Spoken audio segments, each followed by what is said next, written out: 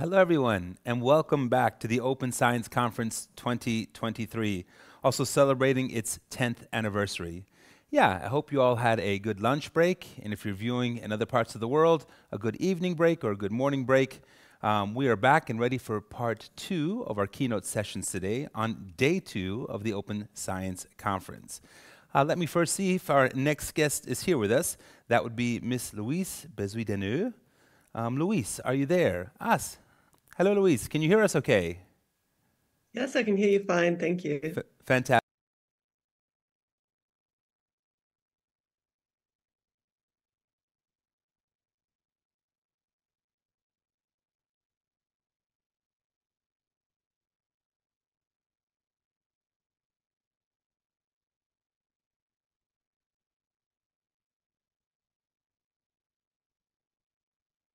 On identifying ways to improve the inclusion of low and middle income country researchers into the open science landscape.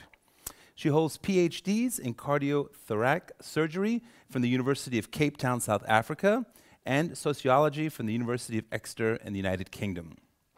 Louise currently works for the Data Archiving and Network Services, also known as the DANS, at the Royal Netherlands Academy of Arts and Science as a senior research data expert. Her current work relates to the evolution of the European Open Science Cloud, also known as the EOSC, and involves working with multi-partner consortia to develop EOSC training and responsible research materials. Her talk today will be Representation and Inclusion in Open Science, Working Towards a Global Digital Commons. So Louise, welcome, and the digital floor is now yours. Well, thank you so much for the kind introduction. It's a real pleasure to be here and very exciting to be speaking about something which is very close to my heart, which is issues to do with representation and inclusion in open science. So I'm going to spend a few minutes setting the scene before I get on to the bulk of my presentation. So as I'm sure everyone in the digital room will agree, that the open science and the open research landscape is evolving very rapidly. And what we're seeing through this evolution are incredible seismic changes in new ways of doing research, in new technological, disciplinary, and social interconnectedness, and new ways of framing responsibility, transparency, and reproducibility. Of course, while we recognize that things are changing very rapidly, we also do recognize that there are challenges affecting the evolution of the open science landscape.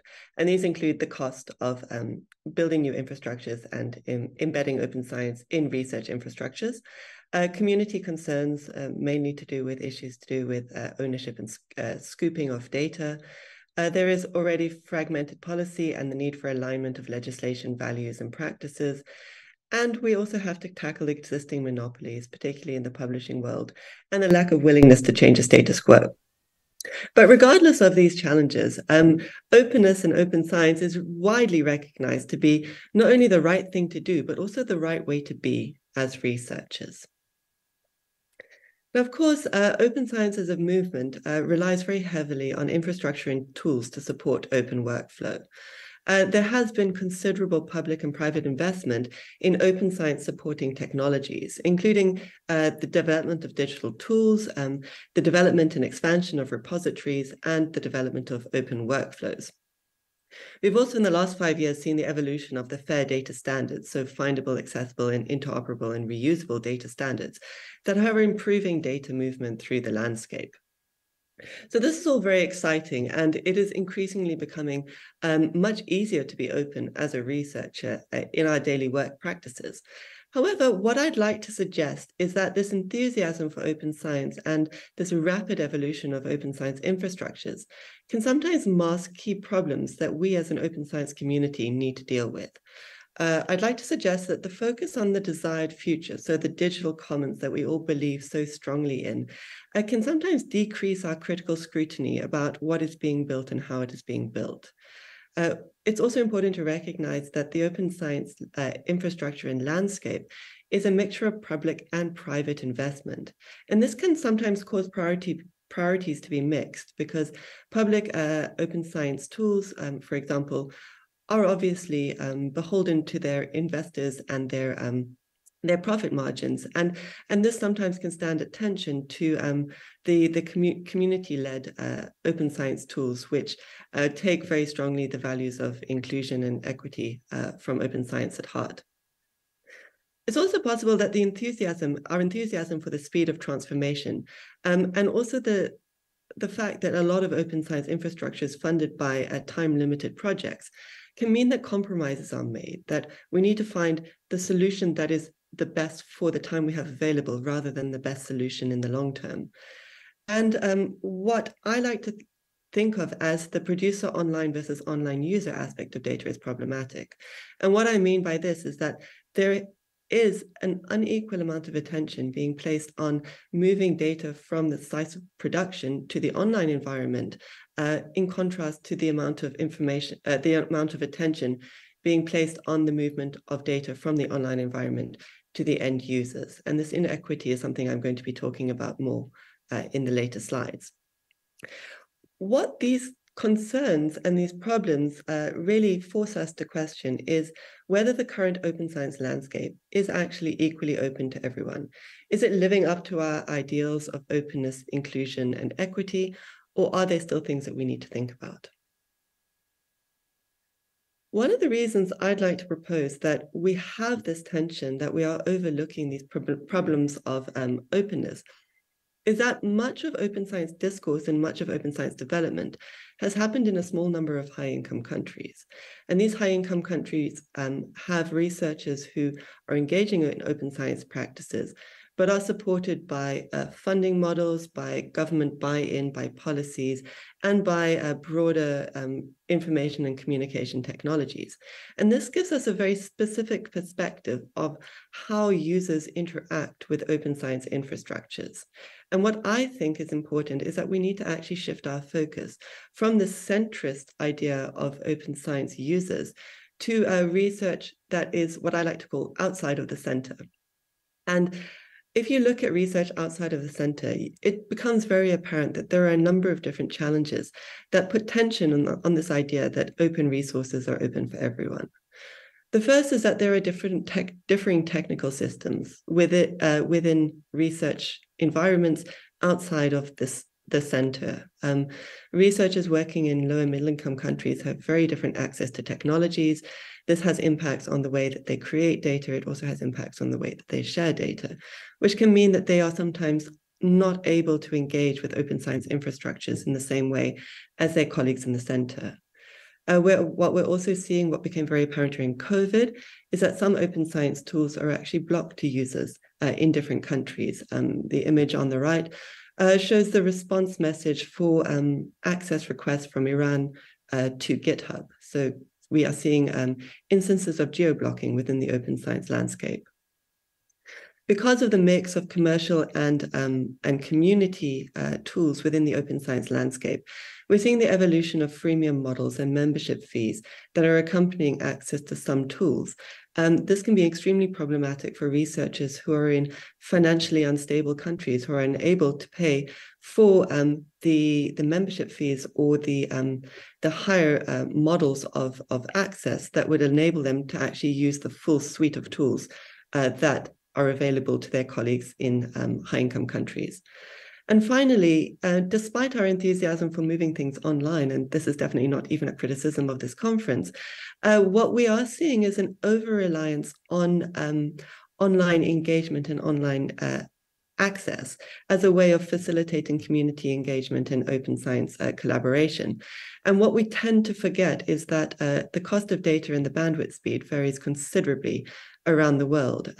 This is a study that was done recently on the cost of data in different countries. And you'll see that in Malawi, for instance, 1 gigabyte of data costs $27 US. And if you're expecting researchers in those countries to be engaging profitably online, we have to recognize that this comes with extreme financial implications.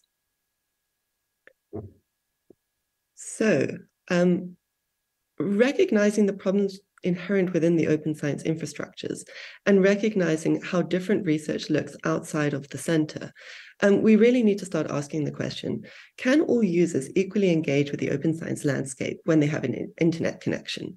If we're moving beyond our normal thinking about the digital divide, as in online, offline, if we're thinking about researchers who are online, just in different research settings, are they able to equally access open science resources? So this raises the question about what do we actually know about the limits of openness, or the potential gaps in access within the open science landscape. What we have seen is that previous studies have relied on researcher impact surveys and desktop research. I know my colleague Joe Haverman is going to follow me with a talk that we did, a desktop research study on open science tools. From these studies, while it is important to recognize that there are definitely variations and problems within the open science landscape, it is actually difficult to understand the breadth and depth of the problem. We require quantitative data, not only to understand the exact specificities of the problem, but also to track its dynamic change through time, because obviously these issues of openness will expand and contract depending on the socio-political situations of the countries and also provisions in national and regional infrastructures.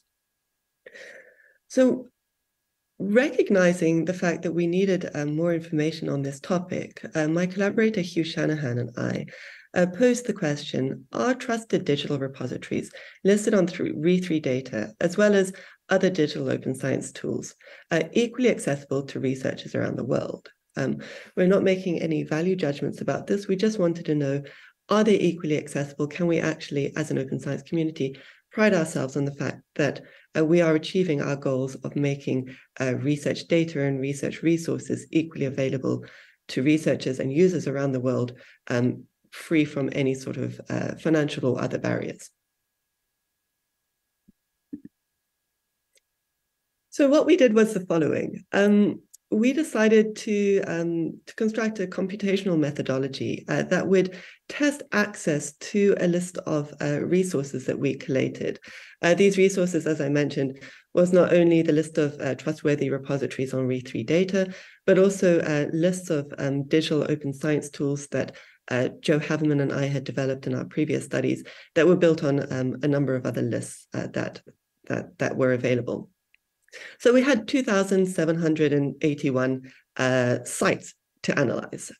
What we decided to do was to use VPNs, or virtual private networks, to provide proxies for 14 countries or territories. We decided on a range of different countries, some of whom had political problems at the moment, some of whom were recognized to have bandwidth issues and infrastructural issues, and some that were high-income countries that were well represented within the open science community. So we decided on Cuba, Iran, Iraq, North Korea, Sudan, Syria, Venezuela, Yemen, Burma, Ireland, UK, Japan, South Africa, and the USA. And the program that we wrote worked in the following way. So it identified the URL of the open resource and then ran the access request through a proxy, through the VPN, for the specific countries that we were looking at, made an access request from that country to the resource, and then sent back the response code to us. And we were able to log the likelihood of getting access to the site when one was based in these different countries. So basically asking what happens when we try to access all the URLs we collected from these different countries. And the data we were recording were basically status codes. So whether or not we were getting a return from the website, we were recording error messages. So if access request was not completed, and also if it was successful, so HTML, if the access request was successful. What we didn't do was record the differences in HTML, because sometimes you will get an access request returned, but it will be at a lower quality. So we weren't analyzing that type of data. We were basically just analyzing, can someone access this specific website from a specific country when one makes a request? So the first thing we were looking at were error codes. So these were when the access request was not completed. This can be in the case where the website returns an error because it's timed out, because the bandwidth is insufficient, or because it's blocked, so it just hangs and the researchers aren't able to access the site. We did recognize when analyzing error codes that some websites are just not responsive. So some of the websites in our list were perhaps obsolete. So the counting of unresponsive websites was not particularly useful. So what we decided to do when we were analyzing our data was to compare the number of timeouts for websites in contrast to the number of successful responses from the USA. So what we are doing is seeing how many more times it is likely for a researcher based in one of the countries we were looking at to get an error code for an access request in comparison to their colleagues in the USA. And this graph shows what we were seeing. What you'll see is that access to the websites we were looking at varies considerably around the world. Countries like Sudan have over 5 times higher likelihood of not being able to access websites due to an error code than their colleagues in the USA. Similarly, for Syria and Cuba, access is extremely problematic. And these are all open resources. So one would expect in an ideal world for everything to be at 1, so it's equal to the USA's access. What we were also looking at were specific instances of access error codes. So what we call 403 codes. 403 codes are returned when access is explicitly denied to a client, which is a reflection of what we call geo-blocking, where the website has been set up to explicitly reject any requests coming from different countries. The 403 code is compared to the USA, so 200 is a normal status code. And we were looking at whether certain countries were actually being explicitly blocked from open resources based on intentional geo-blocking. And what we saw was that there were some instances around the world, but Syria, for instance, had a very high number of websites returning 403 codes, which meant that researchers in Syria were being explicitly blocked from open resources. So what can we learn from this study? Unfortunately, what the study definitely demonstrates is that openness of open science resources is not equally enjoyed around the world. And assuming that open science infrastructures and tools provide a level playing field for researchers around the world is extremely problematic. It becomes very apparent from this that it's not just a case of funding or the digital divide. It's not simply a case that researchers have insufficient information and communication technologies that can be solved by targeted investments. Instead, it is obvious that financial sanctions, national and regional broadband provisions, research funding, and also the design of the open science infrastructures all play a role in how researchers are able to access, engage, and utilize open science resources online. It's also becoming apparent that the current discussions about the evolution of the open science landscape and current discussions about inclusion really lack the depth to address these problems. Because we are still talking in terms of the digital divide, these latent framings of catching up, so once you have the sufficient ICT and computing power, distort opportunities to build open science infrastructures that present equal opportunities to researchers at the current moment. We can't keep waiting for everything to be worked out in the future. What we're seeing from our study and from related studies is that at the moment, the open science landscape is unequal, and we need to do something about that. But we're also seeing from the 403 returns is that the inclusion of politics as a mediating factor of openness means that issues of access are continually changing because financial sanctions and geopolitical tensions change very rapidly around the world, and this can rapidly change researchers' access to seemingly open resources. And we see that, unfortunately, with the current situation in Russia and definitely with other situations around the world.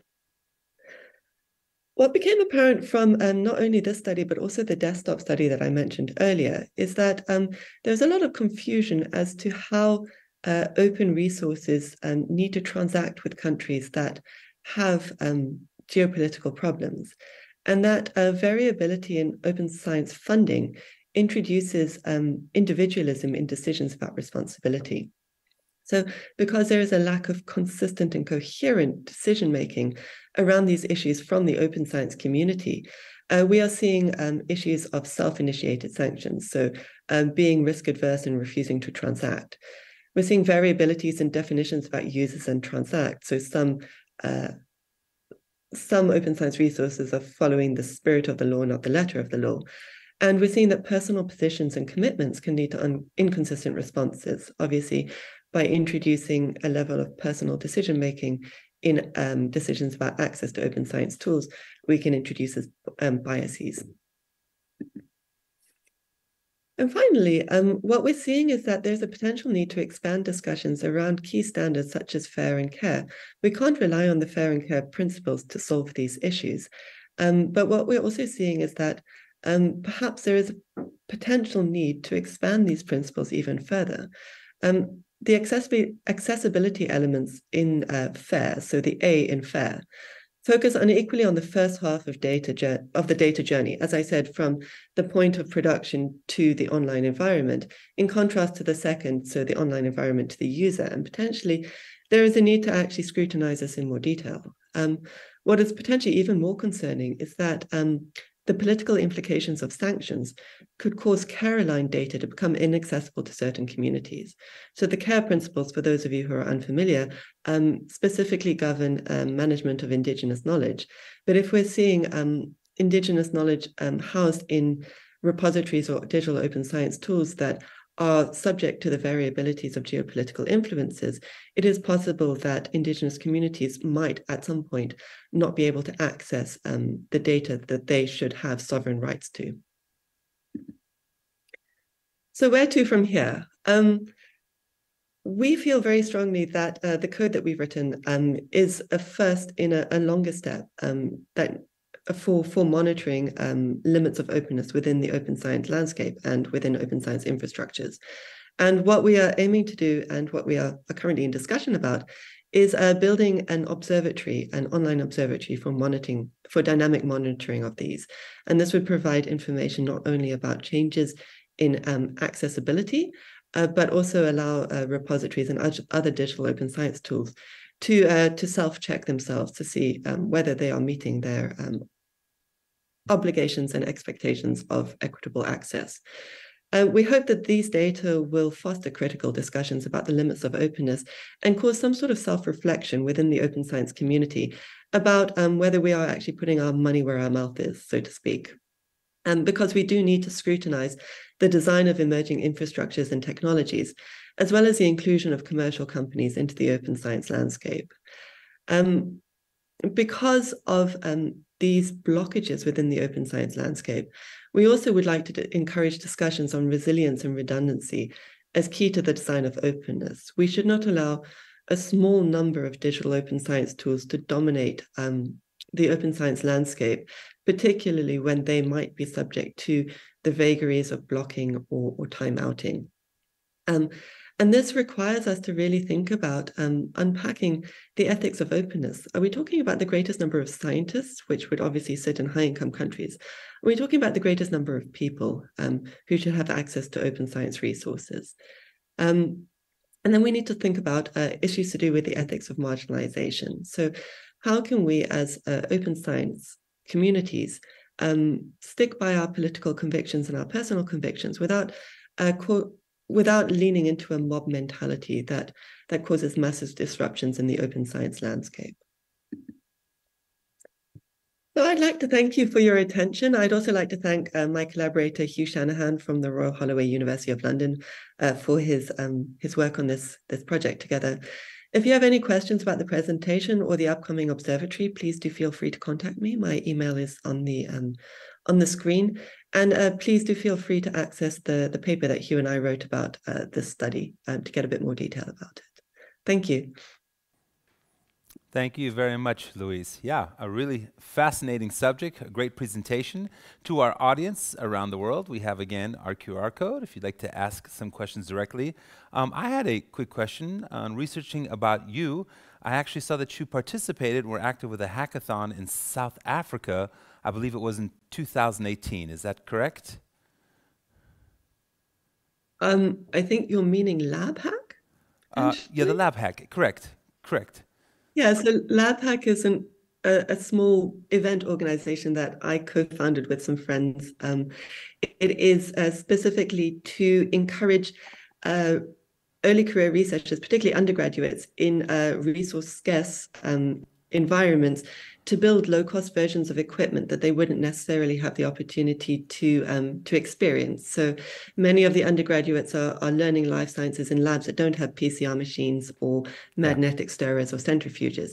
So we encourage them to build low cost versions of the equipment to get a deeper understanding of the equipment and a bit more creative problem solving in low resource settings. Fantastic. Thank you for sharing that. Yeah, I thought it was a fantastic program, and I wanted you to share it with our Thank audience. you. Sure. Yes, and we do have a question coming in now, so if we can go. Why and where would you include commercial companies in the OS processes? So there are a number of commercial companies that are really embedded within the open science landscape. For instance, GitHub is a very good example. There's nothing necessarily wrong with having open commercial companies included in open science processes, particularly when, like GitHub, they are very committed to the open science movement. Uh, One of the problems, though, with having commercial companies, and particularly those based in the USA, is that they're subject to the same financial legislation as any commercial company. And in that way, they are subject to the same financial sanctions as any other company, Mm. which causes the issues that I'd raised in the earlier slides that GitHub is blocked for users in countries that the US holds sanctions against. And it's because of those issues, rather than the fact that they are commercial and therefore, at odds with the open science ethos. That is the reason that they are actually slightly problematic. So we just need to be a bit more aware of the restrictions that the commercial companies are working under, and as a community try and find ways that we can support the commercial companies in making sure that they are able to support the open science ethos.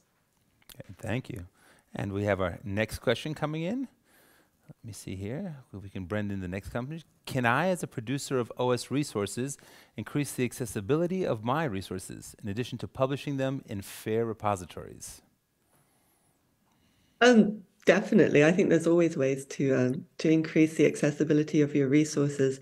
I think, as I mentioned, the observatory that we're hoping to build will definitely be a very useful tool for open science producers, because you'll be able to check whether your resource is actually accessible to researchers around the world.